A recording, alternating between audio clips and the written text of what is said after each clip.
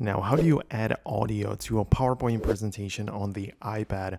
Let's get started. So there are a few options you have. First of all, we need to know which app you use. So I'm going to go with the PowerPoint, but outside of that, you can of course use the Keynote from Apple or even the slides from Google. But regardless, let's open up the PowerPoint.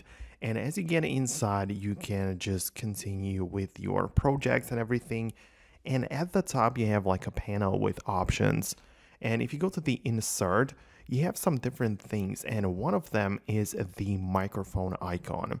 And if you click on it, you can see that it moves you over into your Apple Music. And using this, you can actually add the audio to the PowerPoint presentation.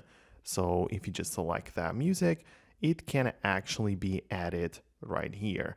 So you can just go ahead and import it like this.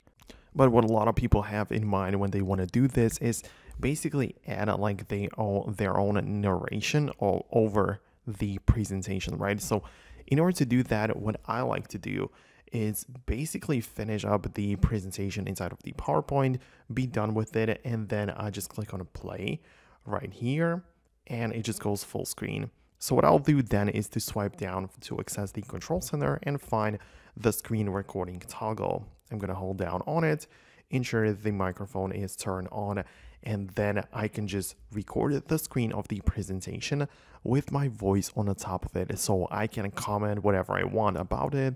I can just explain the topic and have this finished as a video, which I can find inside of my gallery once I'm done. So I find this to be the best option to explain it, right? So that's kind of how it works. If you are interested in seeing how you could also add your face to this, then I have another specific video just about that on this channel. So go ahead and check it out. But for now, that's it. Thanks a lot, and I'll see you in the next videos.